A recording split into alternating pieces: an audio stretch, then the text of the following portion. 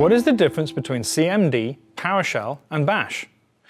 Just to clarify once more, when you're using the command line on any computer and you're typing in commands and seeing that text being displayed to you on screen, that's the terminal application.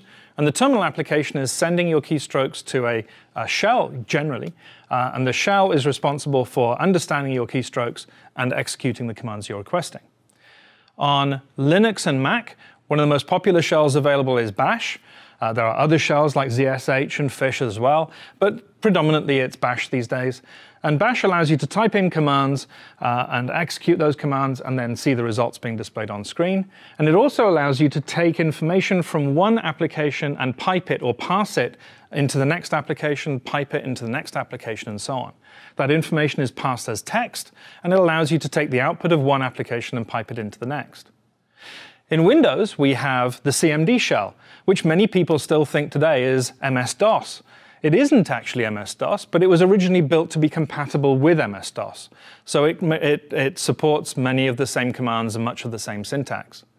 In CMD, you can also execute commands. You can also pass information from one command to the next, and that information is passed as text.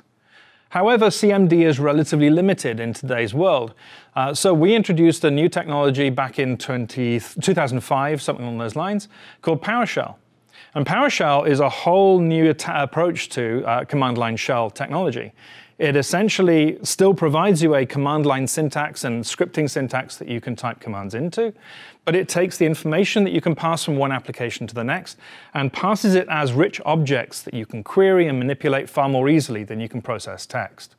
PowerShell is now available on Mac and Linux as well, and is becoming very broadly adopted.